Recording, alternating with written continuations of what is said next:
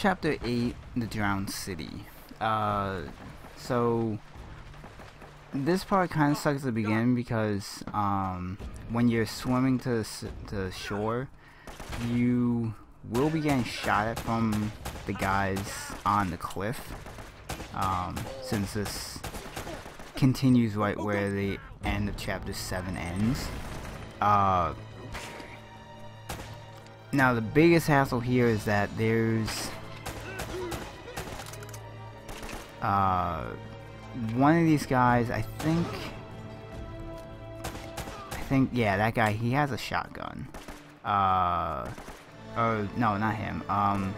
There's like two new guys show up, and one of them has a shotgun, and he has killed me before, so definitely want to be on the lookout for him. Yeah, they just like dropped in. Yeah, this asshole. Unfortunately, I ended up running kind of low on ammo, so I had to make the very risky move of getting out of cover and hopefully getting that Smith & Wesson.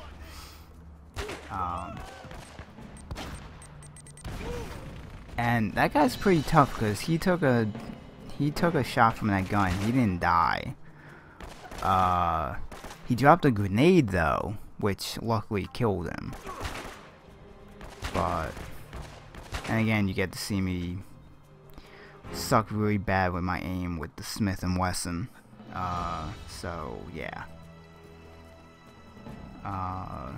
But once all these guys are dead, you know, once again, just like any other area, pick up any loose ammo or switch out your guns for a weapon that has more ammo than the other,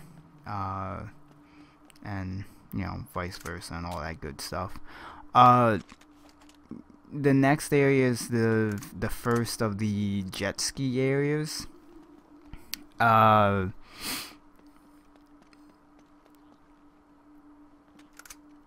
Really, this first jet ski area, I didn't have any problems in. It's the next ones, and chapter, I think, in chapter 9, the jet ski sections in that one is the one that I had more trouble with than this one. There's plenty of areas where, like, these areas where you can use cover to deal with the henchmen that are shooting at you. Pretty much any entryway that you come into, I would just kind of like use the aim to like look through the passageway and just see if there's anyone in the distance.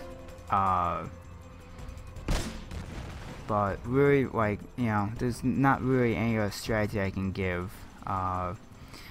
It's just, you need to just really just look around and see. But for each area, you know, there's always some kind of like an archway or something that you can use as cover to look into the next area.